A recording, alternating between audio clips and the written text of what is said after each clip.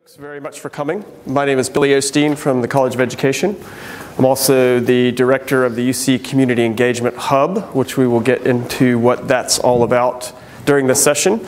I want to thank you for taking time out on the Friday afternoon in week 11 to come around. This is part of a class that we teach. So Eric and I teach a class that Sharon and Heather have been a part of that's called the Postgraduate Certificate in Tertiary Teaching. And it's a 4-class qualification for lecturers, and it's about higher ed teaching and learning. And so what we've done this semester, this semester is about teaching methods. So we've devoted 4 sessions to the attributes of the graduate profile. Hey Jenny, how are you? 4 sessions to each of the attributes of the graduate profile. And for this particular session, we've opened up the first hour to be an open session. So all of you are here, and as I said to Eric, none of the enrolled students are here yet, so hopefully they'll come along. But we were planning to have this to be an open session, and then the second hour we will talk with our enrolled students about what we were going to talk about today. So they did some readings in a lead up to this. Because we are a fairly smallish group, let's just do a very quick round of introductions. And if we can just have your name and what part of the university you're from, and then we'll get started. So we'll start with you with the sandwich. I'm Eric Brooke. I'm the academic developer for the campus. Hey. And Jenny Morris, Student Experience Advisor and Co-Curricular Coordinator. Philip Armstrong from the Head of English. Yep. James Ellis, I'm a first-year visitor in computer science from the University of Delaware. You're Heather from Department of Geography. Jared Robertson, Senior Engagement Coordinator from the Liaison Team. Kia ora koutou, Leanne Keenan from the Liaison Team. Hi, Sharon Goldstein from School of Biological Sciences. Denise Hall, Manager of the Liaison Team. Carrie Canberra, PhD in English. Ross James, Dean of Commons. Antoinette Kent, Altani School of Māori and Indigenous Studies. Kia ora, Kapara Holman. I'm the new Lifelong Coordinator and I'm an adjunct in English. Lifelong Coordinator. Sounds like an eternal title. Yeah, well, okay, how did you swing that gig here, particularly in the College of Arts? Lifelong Learning. Okay, there you go. All right, thanks. Kia ora, I'm Ursula Chair from Law. Awesome, thanks very much. And I'll just reintroduce myself, Billy Osteen, College of Education, and also half of my role now is devoted to this idea of community engagement. Okay, so again, thanks very much for coming along. I am going to present some stuff to you, but I'm also going to ask you to do a few things. And as I present stuff, please stop me, please ask questions. This is meant to be a conversation. This is part of the university's attempt to try to socialize or to talk about these attributes and figure out what they really mean and how they might apply to us in our individual disciplines or parts of the campus. Okay, so here's the format, cryptic on purpose to keep you guessing as to what we're doing, but it follows a pretty simple framework that's called the Golden Circle, and it's a really good TED Talk. It's been seen about 18 million times. And it's a really simple concept of starting with why you're going to do something, and then moving into how you're going to do it, and then to actually what you're going to do. Okay? A lot of times we race to the what. So we design classes, and we design activities, and we do all this stuff, but we don't really investigate why the heck we're doing it. Okay? The attributes could be probably accused of being the same thing.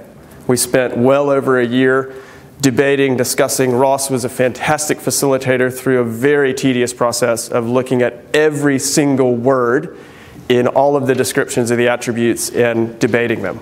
Okay, so we really focused on the what. Where I want to start with is the why, particularly on this community engagement one. Okay, hello, come on in. And then work our way out to how we might do this, and then give you some examples of what it looks like in practice. Okay, and I'm going to invite you to participate a little bit in a sort of a mock exercise as to how we're going about this. Okay, so we need to get at this notion of why, and for that I'm going to ask you to please stand up. You don't need anything in your hands. Sorry if you've been with me before, this is one of my old tricks, but I'm going to do it again. It's a useful metaphor, I think. So what we need to get at is a why, okay? And I like to deal in metaphors. So the metaphor I'm going to use is a compass. Okay? And if you have done any orienteering or you've used a compass, the first thing you need to do is to figure out which way north is. Okay? That's your why, and then you can decide where you go after that. So what I'm going to ask you to do is to close your eyes, please. And I'll ask you to point in the direction of north. And it's not so much which way you're pointing, but I want you to think about why you're pointing that way. Okay? Okay. So while you are still pointing in that direction, I'd like you to open your eyes and have a look around at what other people are doing. Yeah? Okay. There are definitely some people to follow home tonight and some others not to follow, and I'll share that with you in a minute. This might be an interesting disciplinary sort of context with this as well. But so anybody who would like to share why you're pointing that way. Don't worry about if you're right or wrong, just why are you doing it? Anybody? Yep. I thought about where the sun goes across the campus. Cool. Okay. But I may have that wrong, but that's what I thought of. Yep. So sort of a local context, but also a bigger sort of meteorological kind of context. Absolutely. There you go. Cosmic.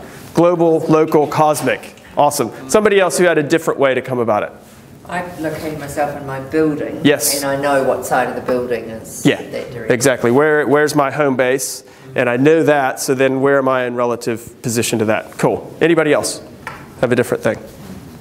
Anybody sort of do a Google map, sort of hover over and... Where I drive. Yeah, okay. Yep, what your normal pathway is. Yep.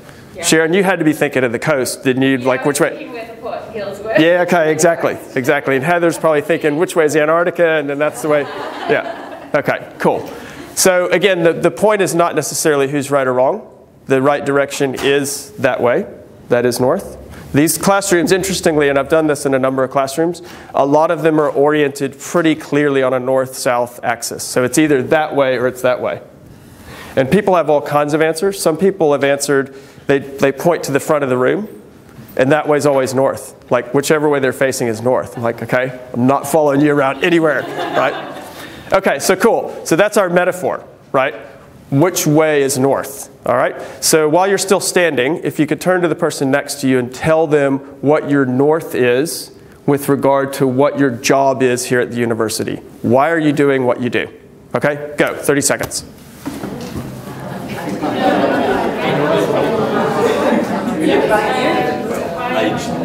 Okay, right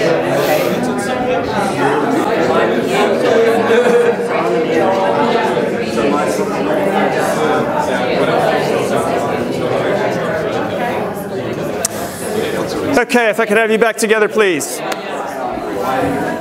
Awesome. So if I could just hear from a couple of people who we didn't hear from with regard to the direction. So some other folks who haven't talked yet, what did you say? What's your reason to be here? What's your why or your north?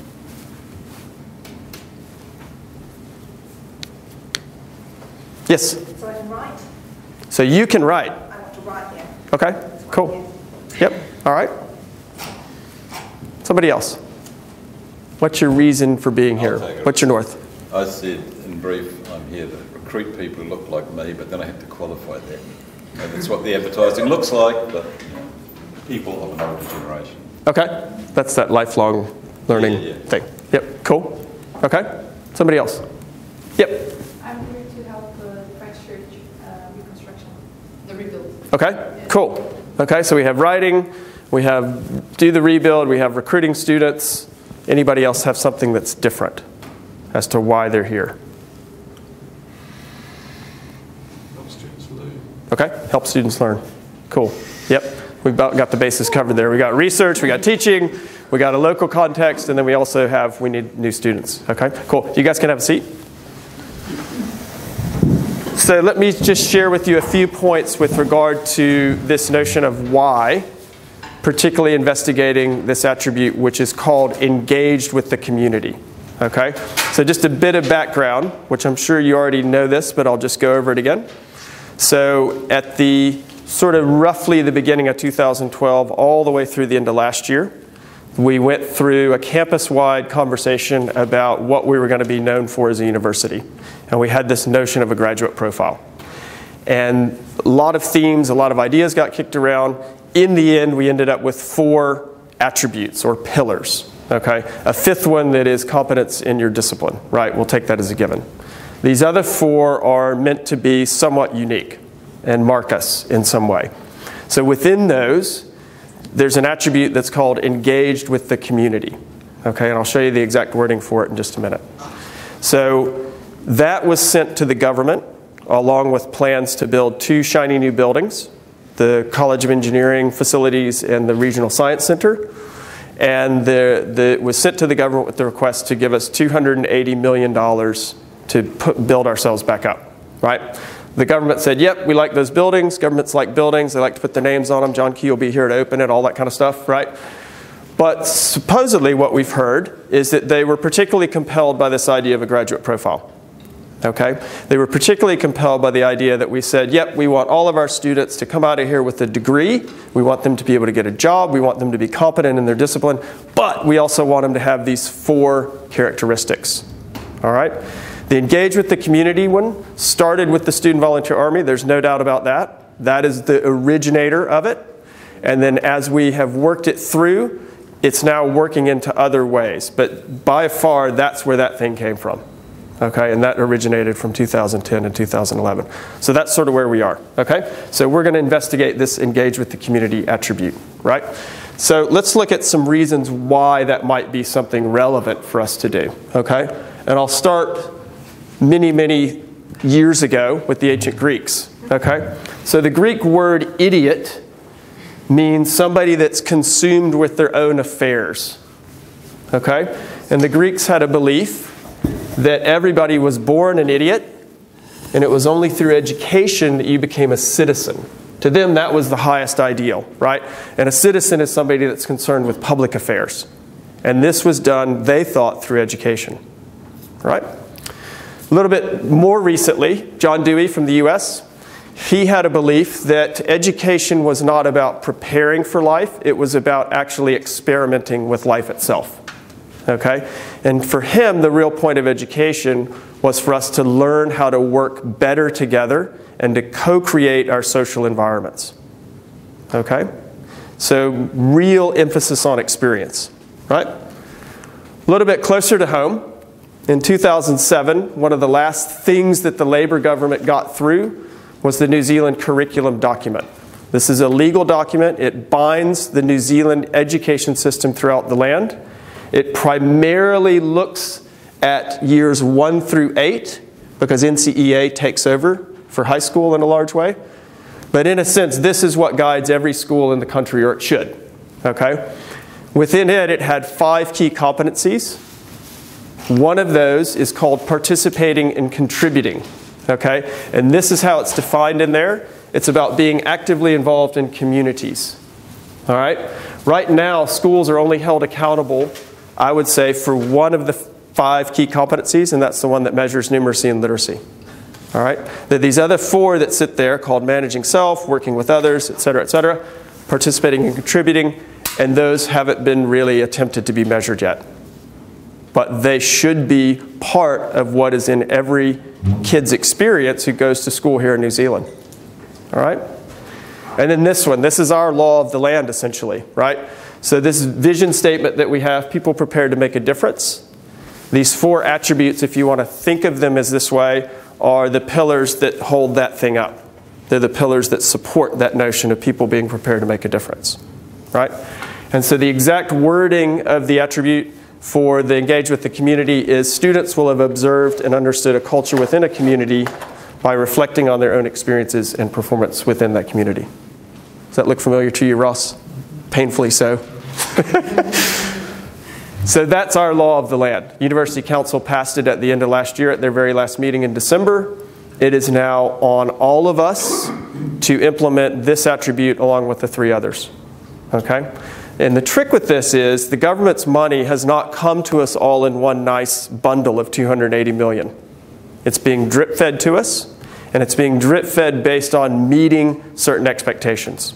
Okay? One of those is trying to recover Fs. Another one is how are we performing in accomplishing these attributes. Okay? Right now, we control the metrics for these.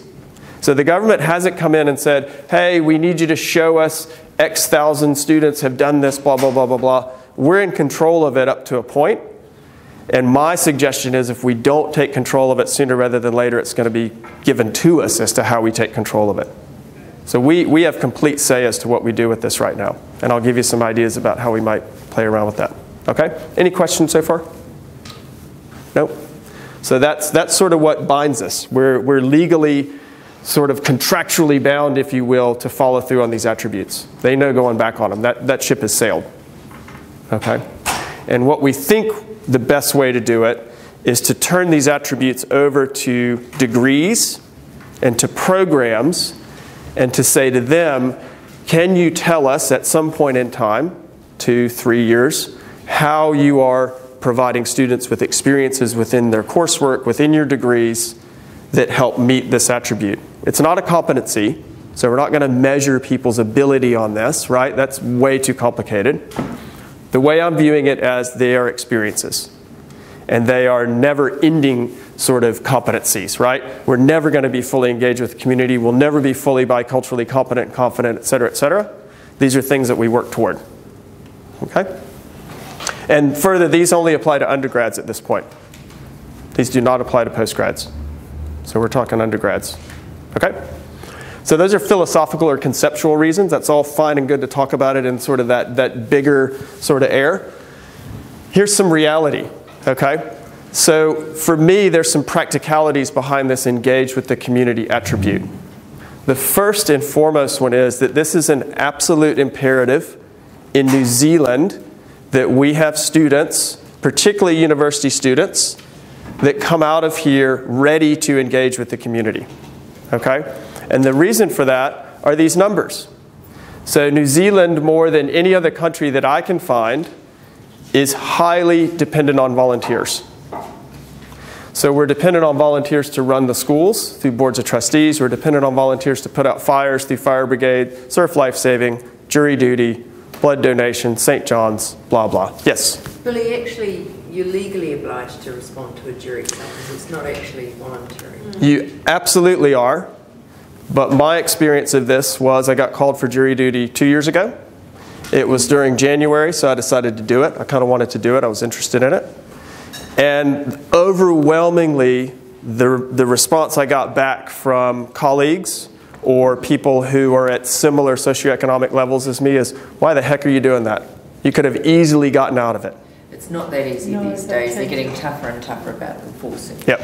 So I fully agree with you. I take your point about there is that's right. That's right. Not everybody who gets the summons readily shows up ready to do it. Right. I'll show you some stats on the Board of Trustees figures in just a minute. But anybody have any comments or questions about that? Yeah.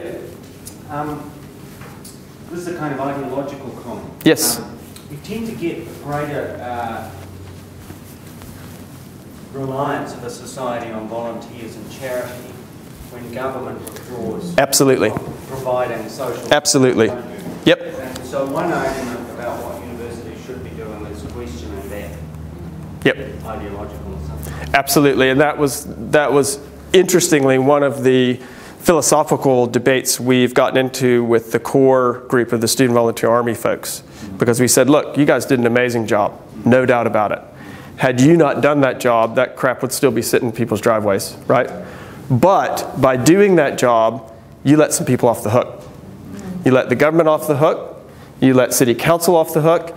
You allowed them to not have to go into particular areas and face people that were living pretty rough. So there's a philosophical challenge with that. So we have to accept the fact that there's been a choice made at some point, way back when, sort of the villager mentality maybe in New Zealand, that we'll all contribute, that we'll all help run the schools and put out fires and save people from the ocean, blah, blah, blah. We're still in that choice, and that's not necessarily a great choice to make, because it makes it an extremely vulnerable country. It's a series of choices. It absolutely is. You keep choosing not to fund firefighters. Exactly. Exactly. And so it's kind of like, how do we play along with that system, but yet how do we challenge it as well? And when I've shared this with students, they've been absolutely shocked. They've been like, wait a minute, you mean if we didn't have the 17 folks out in the Sumner Fire Brigade just decide tomorrow they didn't want to show up because they're not getting paid a dime to do it, we wouldn't have a fire brigade. Hell yeah, we wouldn't have a fire brigade. That's it. So we're in a very vulnerable position as a country. So if we continue down this path, we absolutely have to have students that are ready to take on these roles, because right now we're not funding them. Okay? So I've done a bit of work in looking at school boards of trustees, and a couple of things are going on there. So in 2010, which was the last cycle of elections for boards of trustees, almost half of the schools in the country did not have an election. And the reason they didn't have an election was because they either had the exact number of candidates for spots or they had fewer. Okay? So over half. So you can't get much more local than that, because the people that vote for a school board of trustees membership are parents or caretakers of students. You can't get much more closer than trusting somebody to run your kid's school, right? So these are some schools that I looked at here in New Zealand. So these show you the parent positions, and then the numbers of votes, the roll, the percentage of the turnout. And as you can see, this is a pretty large school, 800 to 1,000 students. So theoretically, that would be 2,000 ballots, if you get 2 ballots per household, assuming every household has 2 parents or caregivers, which they don't. So let's just assume it's 1,500. 274 people voted. That was it, right? So there's 2 breakdowns there in this participating and contributing. One is just sending in a ballot. I mean, that doesn't get much easier to participate and contribute. But the other is somebody actually stepping forward to want to run for the board. Okay? This does have a decile correlation at some point, and the relation is about at decile 7 and above. Then these numbers start to turn around. 6 and below, that's where these numbers are. Okay? So again, if we continue, particularly if you think of university graduates, those are some of the folks that should be ready to take on these kind of roles. And one of the things we found in Christchurch with the nonprofits is that we have a decreasing amount of people willing to serve on boards. We've got a lot of people willing to volunteer, but very few people now are willing to put their hands up and serve on these boards. Okay? This is sort of an overall thing. So in 2013, which was the latest stats that I could get from the Ministry of Internal Affairs, they estimated that 28% of New Zealanders volunteered during a year. Okay? The majority are between 40 to 49 years old, which is interesting. I thought it was going to be an older age segment, but it's 40 to 49. And it continues a downward trend. The percentages used to be about 45-40% about 10 years ago. Okay, so it's going down. Interestingly, in people that identify as having Maori heritage, the number goes up to 90%. Now, a lot of that volunteering is acknowledged to be directed fairly locally and within a cultural context. So at a marae, within your iwi, within your hapu, within your immediate cultural context, but 90%. And when I was talking to some young folks who were Maori students coming here to visit campus, and I showed them this, and I said, man, you all can teach us how to do this, because you're already doing it. And you're not even really calling it volunteering. There's not a direct Maori word for volunteering, right? They don't really have that word. The word that they use is more of a contributing with compassion. Okay? So we could have a lot to learn from how Maori volunteer beyond how we do it. Any questions on this? Comments? Okay, so that's practical reasons. Again, Student Volunteer Army. One of the things that we have found out, one of the reasons why those folks decided to do what they did was time. That was one of the main reasons. It wasn't that they were from a particular religious background or ethnic background or anything like that. It was the fact that we canceled classes for a couple of weeks and they had time, right? There's been an interesting experiment that's been done in the States called the Good Samaritan experiment. And basically what it would be as if you all were some seminary students and I was teaching you the story about the Good Samaritan, which is where somebody stops along the road and helps somebody out that they normally wouldn't help out. And there's a good bit of breakdown between what normally were some class boundaries. Anyway, I'd be teaching you this parable, and then the experiment went like this. Somebody would come to the door and say, hey, we need one of the seminary students to go teach this parable to this class across campus. And then the controlling variable in the experiment was the amount of time that you gave that person to get from here to the other side. And what they did was when they sent the student out, from here, they would have somebody laid across the pathway that they would have to either walk around or walk over, right? The only factor that they found that controlled whether that person stopped to help out or not was the amount of time they were given to get from here to there. And that's to teach the Good Samaritan lesson, right? Bizarre. It had nothing to do with background, nothing to do with their notion that they're there as seminary students. It was simply time. And then they've done a really funny tweak on this in the UK. And they've done sort of the same experiment, but the person laying across the pathway would have on a soccer jersey from a team, right? And what they found was that there were two factors now that came into play. One was time, but then the other one was if the person was a soccer fan at all. And if they were a soccer fan, they would stop 85% of the time. And then further, if the jersey matched the team that they affiliated with, 98% of the time, right? So some interesting things there to pull out. So one, we know that time is a huge, huge factor. If people don't have time to help, even though it's right there in front of them, they probably won't, right? The other one has to do with affiliation. We tend to figure out ways to help out people if they're like us, or if we can find some reason that they're similar to us. I think too, really, it's something that perceived time these days, because thinking about, like, especially in a small community we're in Twizel, it used to be like if everyone did one volunteer thing, the whole town would be fine. Yep. But now we find there's like about 3 or 4 people that are doing all of it. And a whole lot of, dare I say it, slightly younger generation have this perception that they have no time to volunteer, they don't have time for it. And I kind of think, well, is it that they actually don't have time, or is it that people perceive time differently these days? I think they do. Fill their time with other things that aren't volunteering. Yeah, I think so. I mean, I think there's definitely a notion that we're time poor for lots of reasons, double income, technology, whatever.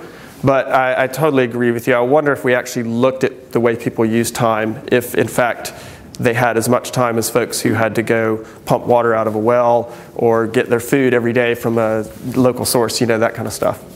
But there is a perception that you don't have as much time. Okay? I think the economy of the country too has an influence on it. The 2-job economy. Yep, absolutely. I grew up in a coal mining town. Yep. Some people here probably know. And with that many halls, you could hardly, go down the street without bumping into a hall. The Druids Hall, the Oddfellows Hall, the Miners Hall. They built all these halls. They're different societies. The women met in them, the men met in them, the union met in them. They had all sorts of country women's institute. There were lots of societies and groups, partly because people were so distracted. There wasn't so much. That was your connection. That was a connection, so they had time, but also there was generally only one income being earned. Yep. So you have another thing here with absolutely time. Absolutely. People aren't just time poor, they're money poor. Yeah. They're working not just one job, 3 jobs, some people. Yep. Ursula. I mean, for quite a few years now, we've had governments who are running the economy in a way that says, don't worry about community, just worry about you. Income, it's individual. An ethos, and our young people pick this up, and so you hear people, of our generation and so saying things like, why don't we teach civics anymore? Because there is no understanding of what being a citizen is about. And we have a government that endorses it, and it's a way of life. Yeah, absolutely. And you wonder this whole sort of debate about the flag and all that kind of business. I mean, in some ways that's a poor excuse for civics, isn't it? Like it's not a very substantial way to talk about what we stand for. Yeah. And I'm not knocking national because they started. This has just been an ethos from the last, 30 or so years. I'm just reflecting on the statistics you put up about board of trustees in schools. And when you were talking about it, I was thinking about the same point that this person said about double incomes, working parents. No one has time. Yep. But then I was interested to see that it was actually people in the high decile areas who were more likely to be doing it, and I would have thought it would be the opposite, because those are the ones where they've got the higher incomes and they've probably got 2 working parents. Yep. And so I don't know if there's any explanation for why, you know, the lower decile areas might be less likely to have 2 working parents. I think they just earn less for what they do. Yeah, and I think it also comes to confidence and having the confidence to feel like you could serve on a board of trustees, whereas in a higher decile area, I've served on a board of trustees, and we had a lawyer, an architect, an accountant, a human resources person. We had 13 people running for 5 places, right? Because these were all people who were confident to serve on a board, whereas maybe in another area, you just haven't had people that have been supported to be confident to say, yeah, I can serve on that board.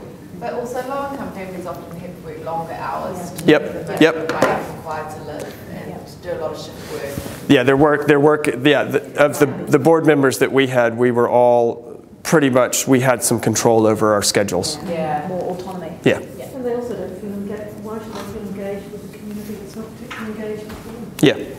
Yeah. Yeah.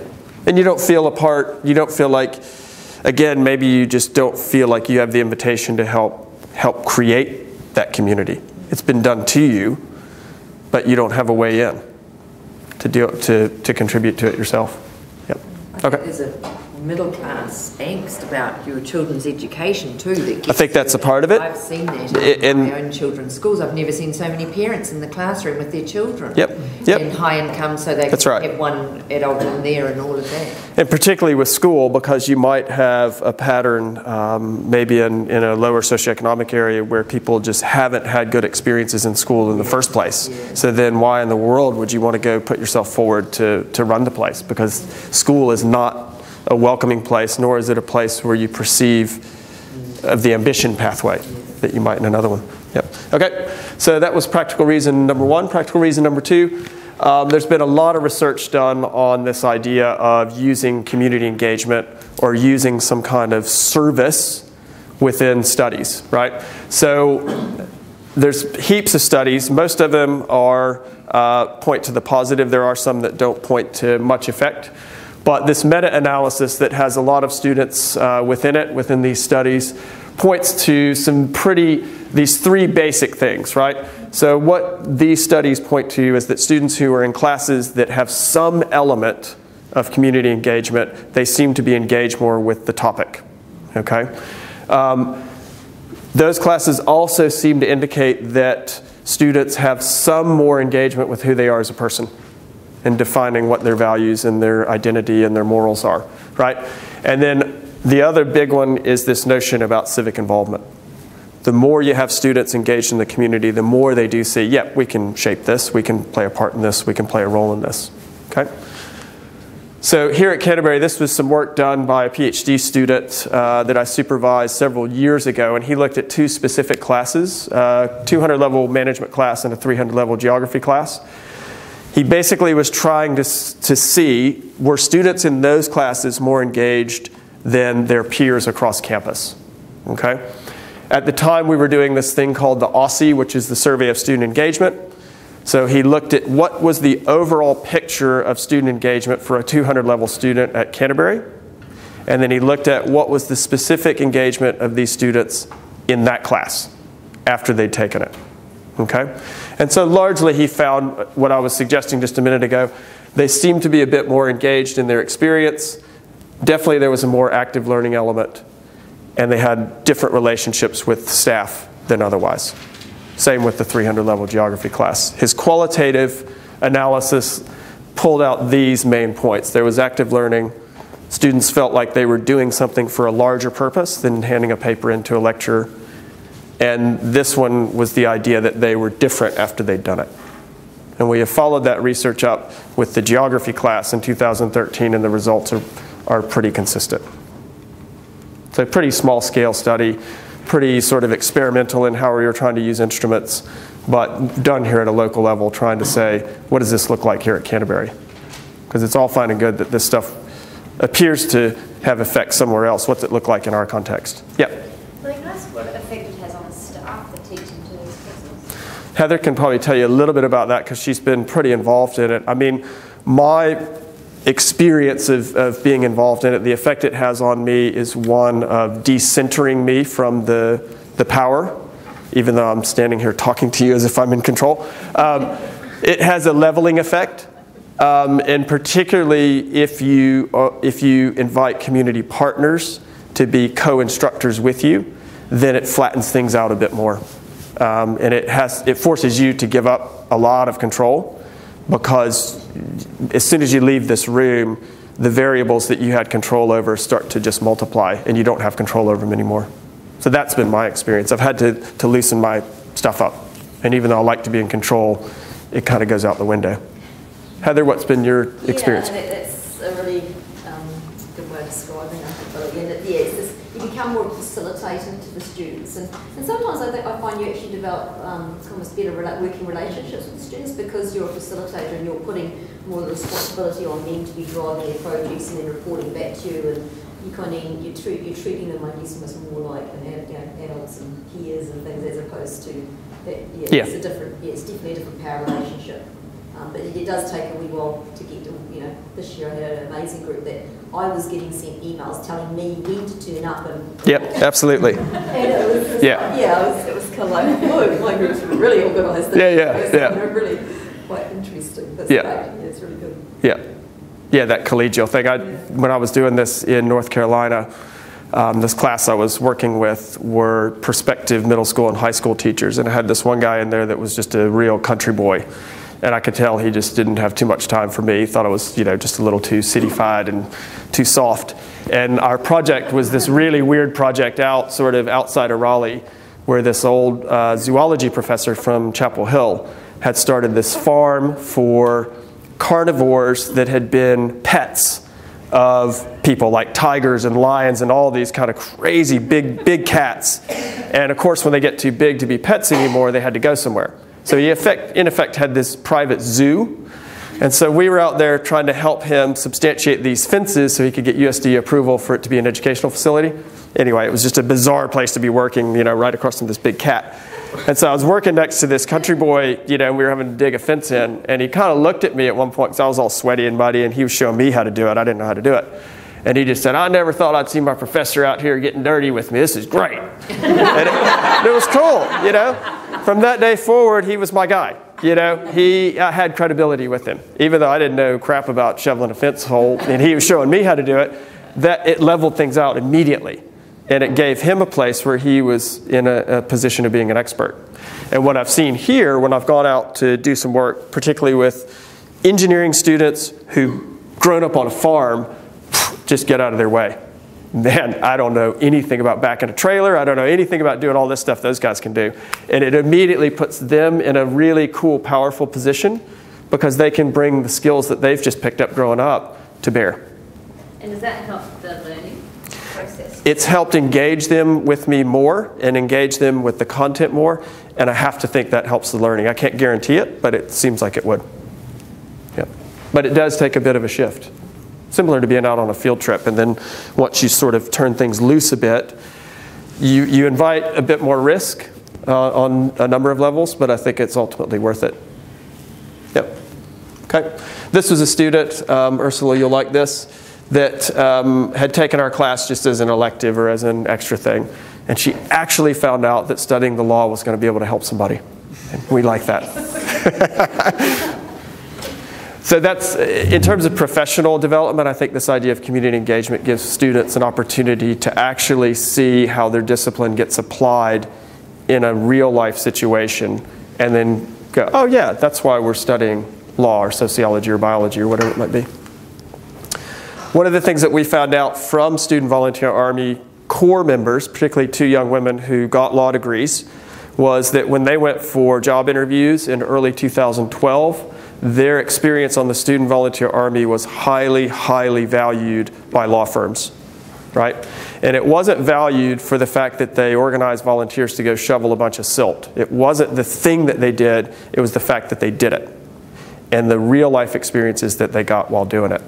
And this guy in the state, Sullivan, says that we should not separate these things of professional development and community or civic development. They're one and the same.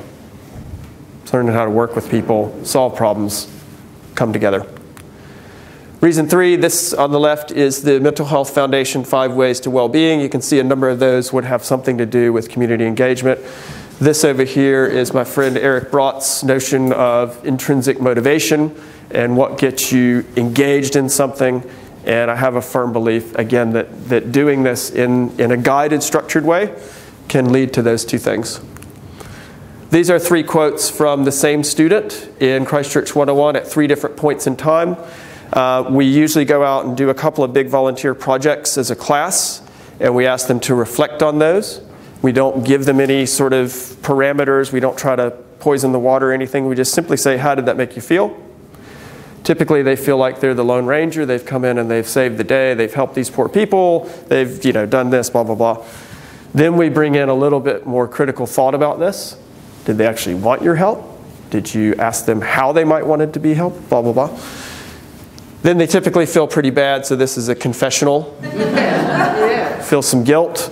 So we go from assurance to doubt to nuance. And that's usually where we want students to end up, that they have re-examined their values and beliefs based on their experiences, and they've come to now recognize that life actually is kind of like a swamp. It's a lot of gray. It's not as clean as it first seemed. Okay? So, I'm going to give you a couple examples, get you to do something right now. So this is the how part. So that's the why. That's why I think this is important for us to do, beyond the University Council telling us we have to do it. Those are the reasons why I think it's important. Here's how. So this is a model called service learning, and it has been around in the States since the late 60s. It sort of sprang out of a leftist hippie kind of movement, and it's persisted. It's kind of marginalized now in the States. There's usually a unit or an office devoted to this on every major campus, but typically the uptake there is pretty marginal, to say the least. It consists of 3 components. One is some academic content. The other is some kind of service experience. And then the most important piece is critical reflection. Okay? What we have found is that this is the least important part. And this is what you get fixated and you focus on, and that's all the logistics, and that's everything you spend your time doing. This is the most important part. And the reflection is about both the content and about your personal development and your personal beliefs. These are the outcomes that are associated with those components. So there's a notion of professional education. There is an idea of citizenship or civics or whatever you want to call it.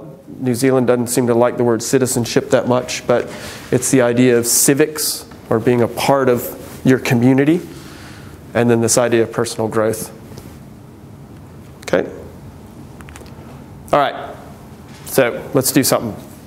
Normally I would ask you to go out and do something, but we'll stay in here.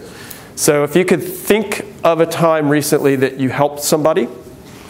It could be you held the door open for them, you bought somebody a coffee, whatever. You built a house last weekend for Habitat for Humanity. It doesn't really matter. But I want you to get that experience clear in your mind. So think of a time that you recently helped somebody and what the situation was. And I'd like for you to share that with the person next to you. And then what I would like for you to tell them is, why did you do it? Okay? So go for it, about 30 to 45 seconds. What did you do and why did you do it?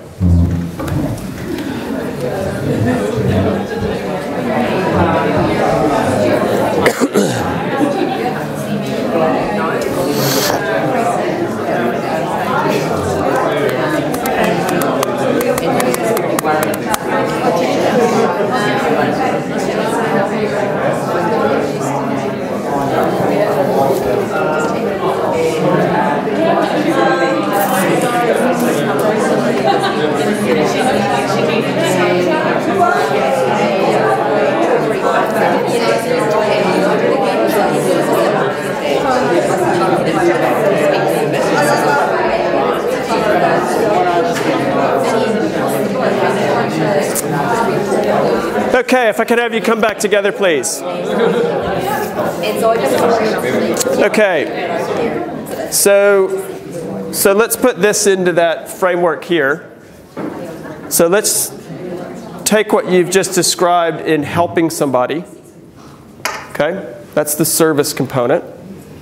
I'm about to give you an academic component to this, and then we'll reflect on it, okay? So what are some examples that you provided about helping somebody, providing service? Or what did you do? Oh, what did I do? Yeah. I take my neighbours' papers in for them in the morning. Cool. Great. Thank you. Somebody else? I helped a student who was in legal difficulty and also very upset. Yeah. Okay. Cool. Somebody else? Yep. Pulled over and checked a dog that had almost been run over and found his just name and number and called the owner. Wow. Very nice. Okay. Somebody else? One other one. Help a friend break up some concrete around at his place. Cool. All right. Now, let's talk about why you did this. Okay, this is the content. So there's a guy in the States named Adam Davis. He says that those things that you have just said could be boiled down to one of 5 reasons as to why you did them. Okay? What do you think those 5 reasons might be? Reciprocity is probably one of them. Yep, so he'll phrase it as empathy. Yeah. Yep. Okay, so that's one. How about another one? Ability. So, yep, so you had the skill to help somebody, so then, yep, that's kind of in there. You'll see it in just a minute. How about another one? Making yourself feel good. Yep, that's definitely there. Yep, in 2 ways. What was that? Making yourself feel good. And I'll show you his phrasing in just a minute. It's a bit blunter than this, but it's all right. One more. Somebody else. Improving. Good. Go ahead. Improving somebody else's Yeah. life. Yeah. Yeah, and that's there too. Okay? So he says this all comes down to 5 reasons, sort of what you've been describing and maybe a couple more. Okay? So when I put these up here, take a look at them. And if you had to put the thing that you've just talked about, helping somebody else out, if you had to put it in one of these, which 5 would you do it? And let's just say it's a forced choice. You've got to pick one of the 5. Okay? He's done it to be provocative. And the reason he's done this is he says too often we provide help or service or assistance without thinking about why we've done it, and further without reflecting on, was that really the best thing I could have done? And why did I do it? Because he really centers it on the giver, not the receiver. Okay? So here are his 5 reasons.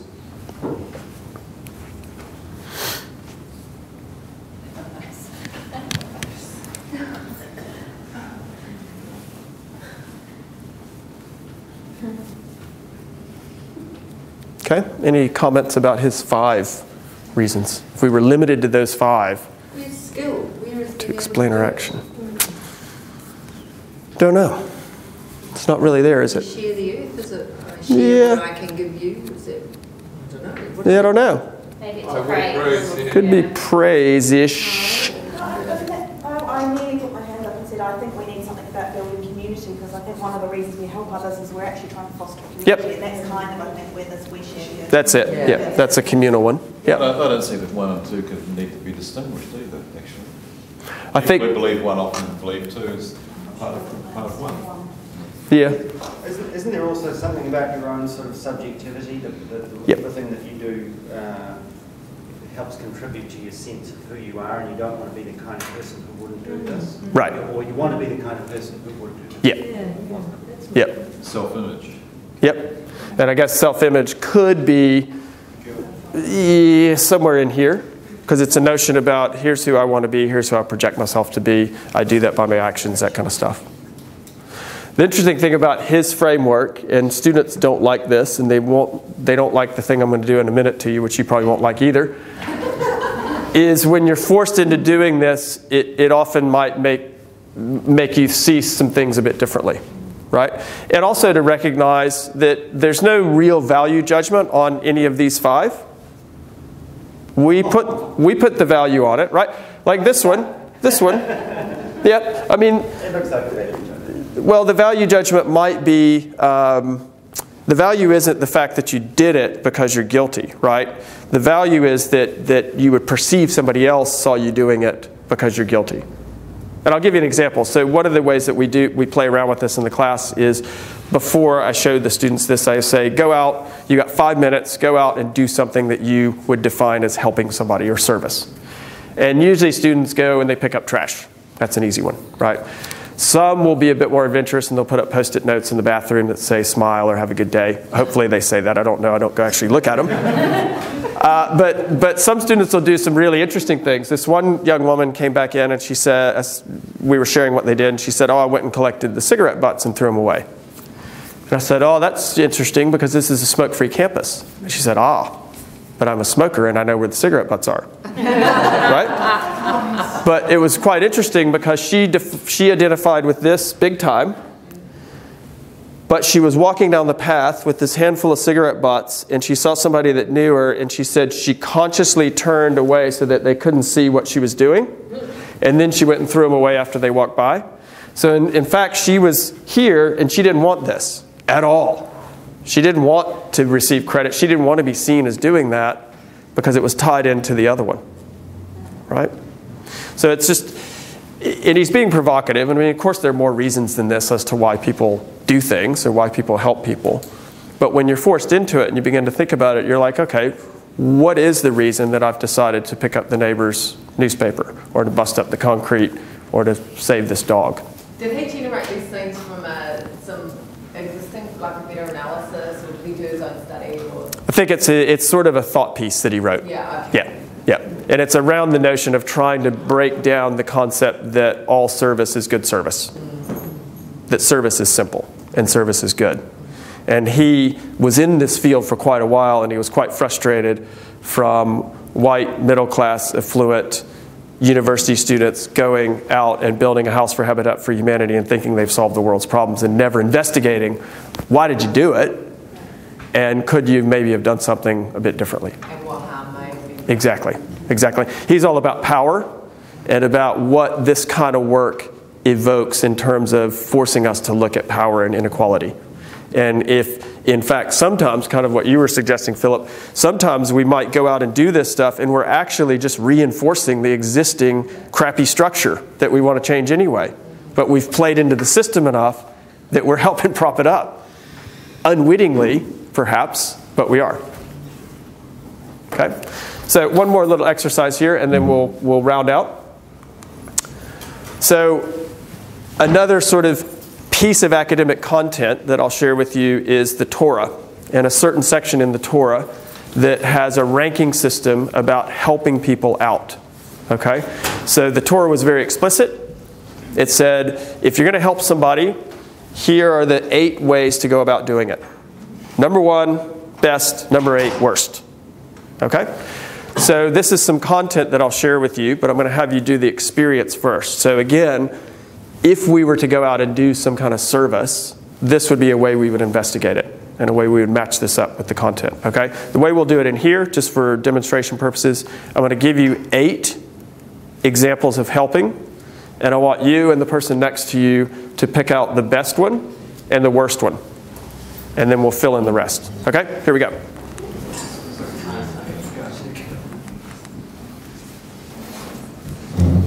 Okay, so you and your partner find the best one out of those 8, come to some agreement, arm wrestle, do whatever you need to, and then see if you can get to number 8, and then I'll fill in the rest for you.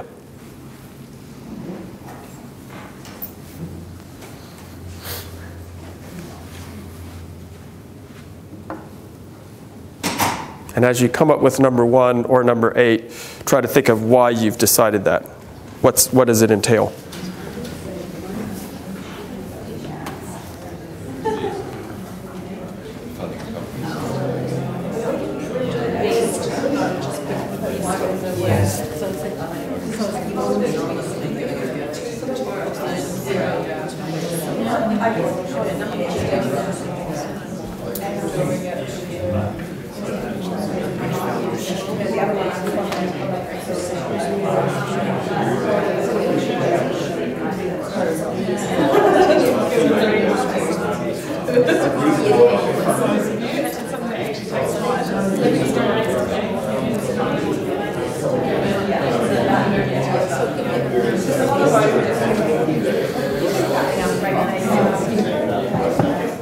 Okay, let me bring you back together.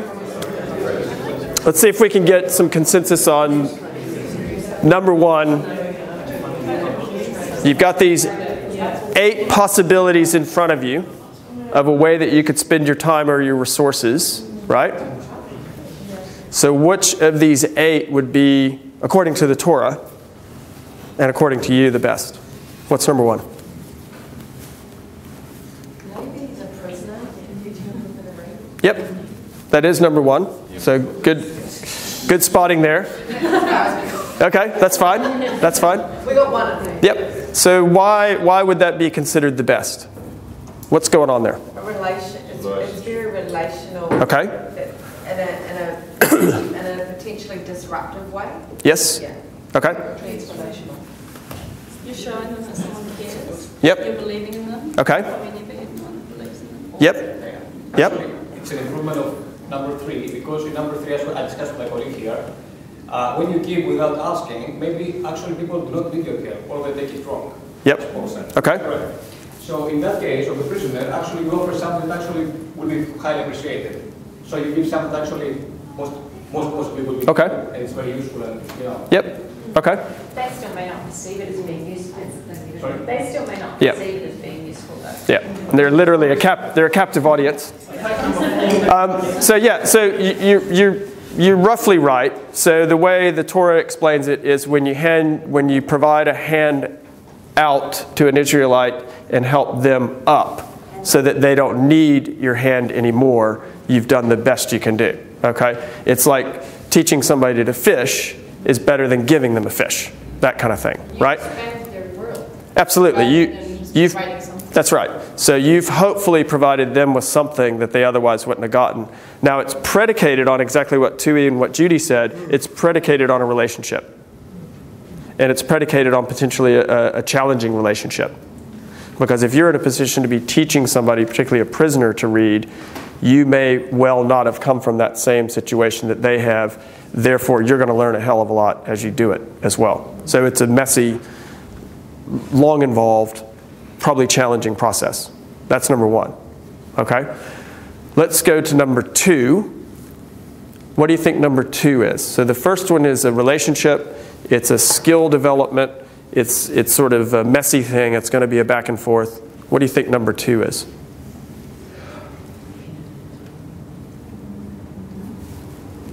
Maybe anonymity of giving. Yep. So according to the Torah, number 2 would be this donating a blanket to the mission. Okay? And the way that works is that if I took a blanket to the city mission this morning and took it and you take it into the reception and you hand it across the desk to them, you don't give it directly to the person that needs it. They then process it, they clean it or they do whatever. They then distribute it through their networks to whoever needs it. Okay? If I bumped into the person on the street tomorrow who got my blanket that I donated today, I probably wouldn't know unless they were wearing the blanket that they had received my donation. Further, they wouldn't know that I was the one that gave them the blanket. So there's no power to it. There's no debt. There's no forced gratitude. There's no nothing, right? It's clean. Okay? So you go from number 1, which is about as mucky as it can get, to number 2, which is as clean as it can get. And then that's the way the rest of the choices, according to the Torah, play out. So these 2 here are 3 and 4, and they're interchangeable to a large degree. One protects the anonymity of the receiver, one protects the anonymity of the giver. Okay? This one, that one, funding a public facility and naming it after you. So the way the Torah explains it is that in those times, the wealthy people were known by the way they dressed. They would walk through the poor parts of the village. They would intentionally put gold coins in the folds of their toga. And because they were distinctive by their dress, the poor people could come up behind them, take the gold coins out. The giver never knows who the receiver is. The receiver does know who the giver is. Okay? Similar to the fact that there is an Andrew Carnegie Library in Suva, Fiji. Right? All these Fijians walking in there all these years under the words Andrew Carnegie Library. They see his name. He never knew that there were Fijians using his library. But they know of his philanthropy. Right? Then these play out. That's number 8. being forced to do something as service. Okay? Then these go in 5, 6, 7. This one I disagree with, because I've gotten burned by this a number of times and made to look like an ass because I've offered somebody help and they sure as hell didn't want it. So I disagree with that one. But then those two I would agree with. But I mean, it depends on the relationships. It does? With my neighbours, there are things that I know it's okay to do. Exactly. Being asked. Exactly. You know? Yes. You have a relationship. Absolutely. Absolutely. But that's predicated on the relationship. Yeah. Yep. But it does build up a potential debt or power. Could do. Could do. Yeah. And like I often have gone over and helped out older neighbors do something and have been quickly told, I can do that for myself. It's like, whoa, okay, even though they're going to spill everything and they're not doing it right, but back off, okay? So again, these are just two quick examples of how you could take content, and this content is based on the notion of giving or volunteering, right? And how you match that up with service. So this is pretty clear content to match up, okay? So that's just the Torah's explanations. So here are ways to make this happen. In some ways, this lining up of attributes helps us line up to our vision. So we have this vision, people prepared to make a difference. How do they do it? They do it through these 4 attributes. How does that play out? It plays out in our courses. So here's here's what we came up with a couple of years ago. So these are 3 characteristics of courses that would meet this attribute. Okay? So pretty open-ended. Some kind of engagement with an external stakeholder. It could be physical, it could be virtual, it could be lots of different ways.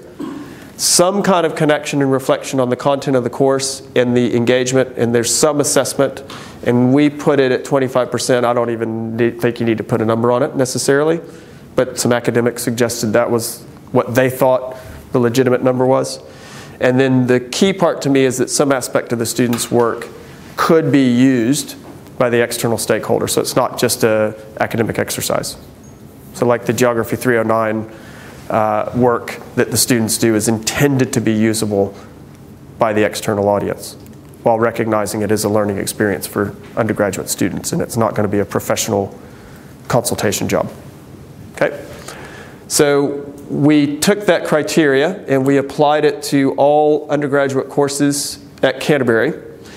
And we found this was in 2013, that over 34% of all Canterbury students are having some kind of community engagement experience within a course.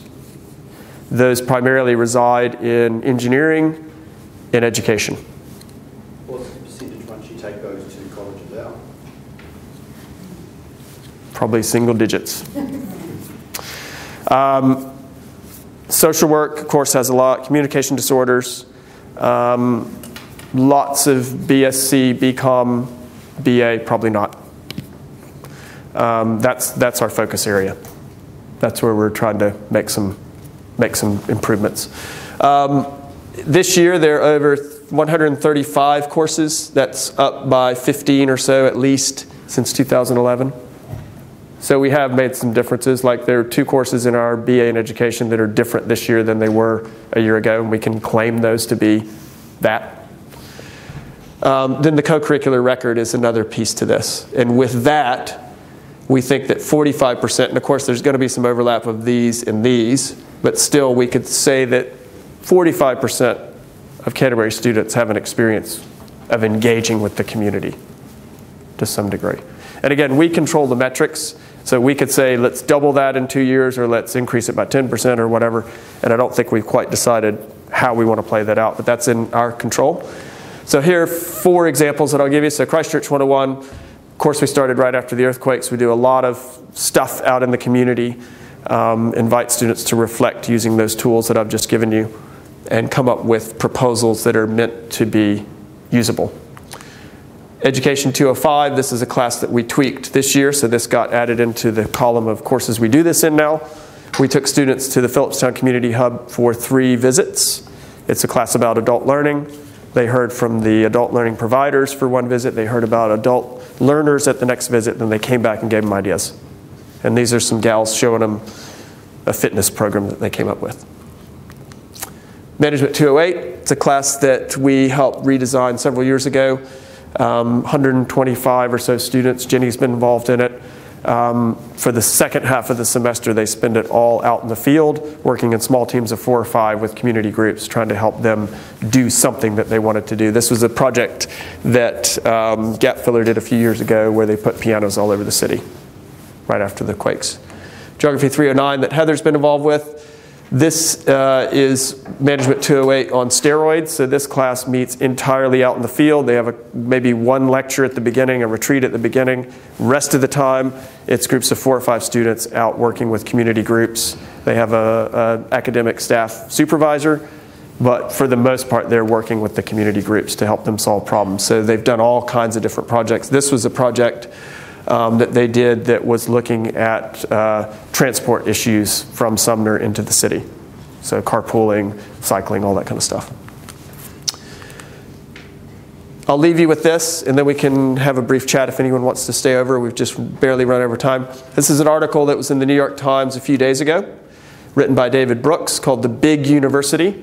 And it's some really inspiring stuff. And it's all about getting universities back to their moral and their spiritual purpose.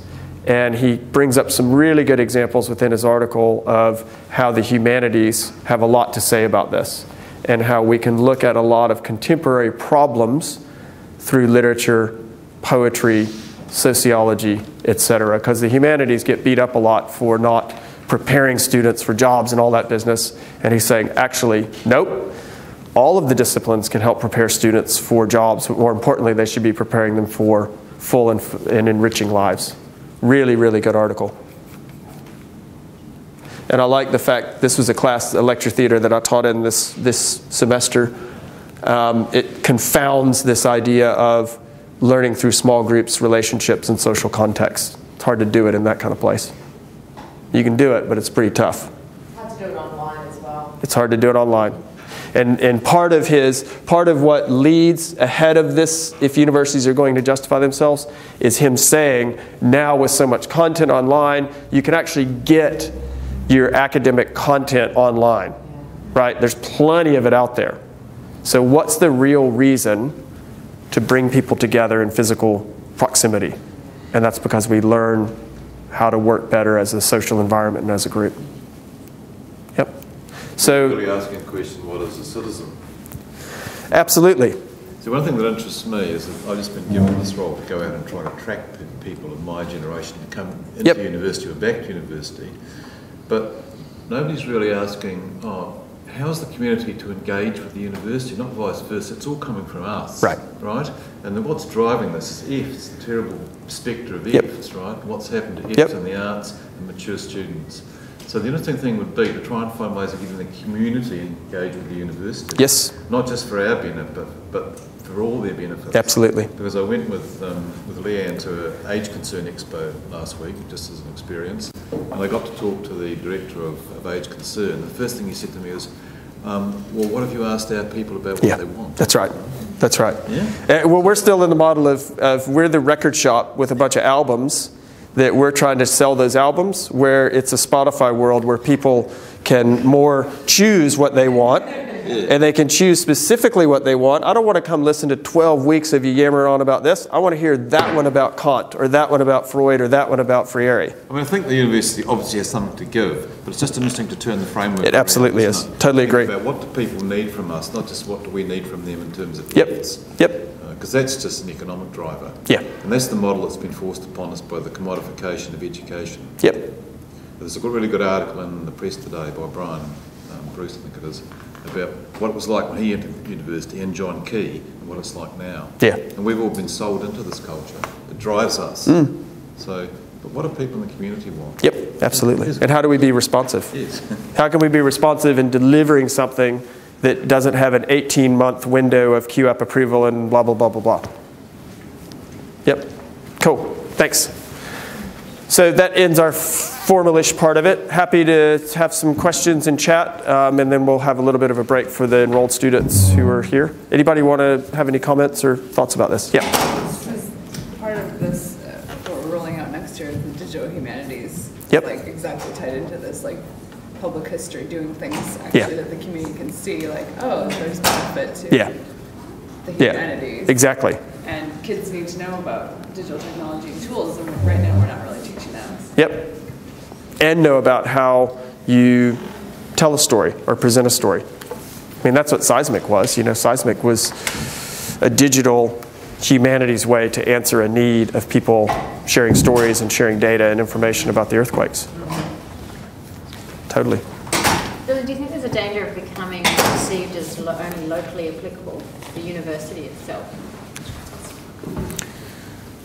Or is there enough perception there that it's a global context and a global reality?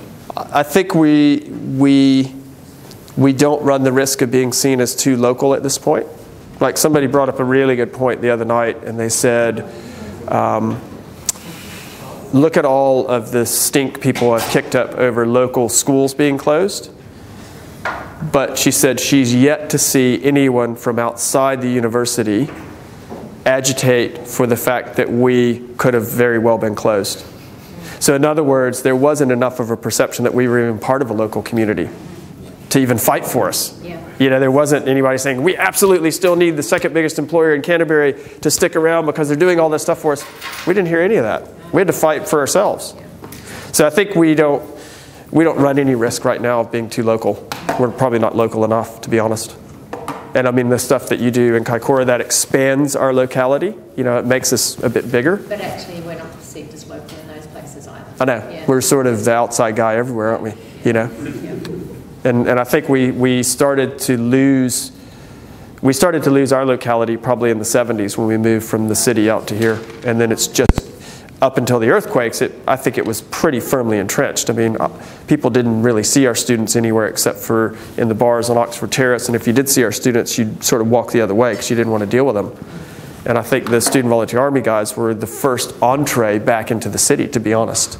That was our first real big hit at having people from Canterbury somewhere other than being here. And what about the global perception into the university, like the academic perception, I guess? I mean, in some ways, if you do this kind of work, and if you couple this into the other attribute about innovation and entrepreneurship, it makes us part of a bigger conversation that's been going on anyway. You know, there's some really cool stuff that's being done at a couple of different places in the States where they've sort of married these two things. And we've kind of tried to do that here in some ways with the other attribute. And when you bring those two things together, it's really kind of a cool combo of businessy stuff with entrepreneurship and then socially minded stuff with social enterprise. And I think it actually expands us. We get to get into that conversation. And I think we're still ahead of this game in New Zealand, for sure. Like, you can't find the words community engagement anywhere on the other 7 websites of the universities. Lincoln has kind of cottoned on to it. Like, their marketing is all about now live well, eat well. You know, it's really sort of, oh, okay, go there, get a degree, do something. The other guys are trying to nibble around at that, but not as much. So we can run with this if we want. And the other thing to keep in mind is that being perceived as a local is not necessarily bad, given that about 60% of our domestic students are from the local catchment area. Yeah. But the thing is, and it was a conversation that we've had in class and I've had with the Global Aware Hub people, where we talked about it's nice to be globally aware and out there in the world, but you have to be locally rooted. Yep. And you have to be perceived as being locally rooted. Yep. So for all the brouhaha of us being sort of a world-leading university, we are, by and large, a medium-sized provincial university with a large local catchment. Yep. And that is not something that is a bad thing, that is just who we are. Yeah. And we don't have to be ashamed of who we are. It's like, yes, yeah. Our research is on par with sort of the good stuff in the rest of the world, but we are a local university, and that's fine. Yeah, it's a really good point. And again, it's you know, I just don't even think we're perceived that way. You know, if we were the same size university in a city this size in a sort of agricultural region that we're in the States, people would be affiliated with us. They would see affinity with us, whereas I don't think people have much notion of us, really.